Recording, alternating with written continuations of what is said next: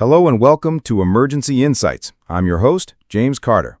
Let's explore an important topic for every healthcare provider: drugs that can lead to hyperkalemia. First on our list are potassium-sparing diuretics. These are often used to treat hypertension and heart failure, but as their name implies, they can retain potassium. We're talking about drugs like Spironolactone, Eplerenone, Amiloride, and Triamterene. Their mechanism is to block sodium reabsorption in the distal convoluted tubule and collecting duct, which in turn reduces potassium excretion. Next, we have a very common class of cardiovascular drugs, ACE inhibitors, or ACEIs.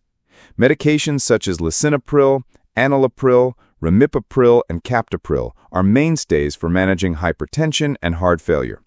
However, by inhibiting the conversion of angiotensin I to angiotensin II, they decrease aldosterone secretion, and as you know, aldosterone promotes potassium excretion.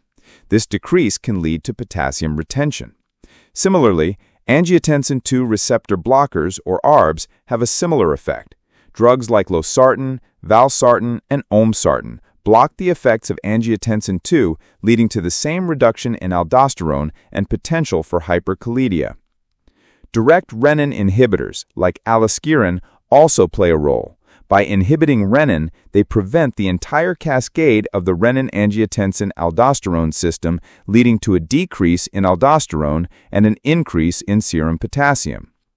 We then turn our attention to a very common class of medications, NSAIDs, or non-steroidal anti-inflammatory drugs. This includes Ibuprofen, Naproxen, and indomethacin. NSAIDs can cause hyperkalemia by inhibiting prostaglandin synthesis, which is essential for normal renal blood flow and renin release. This can lead to decreased aldosterone levels and reduced potassium excretion.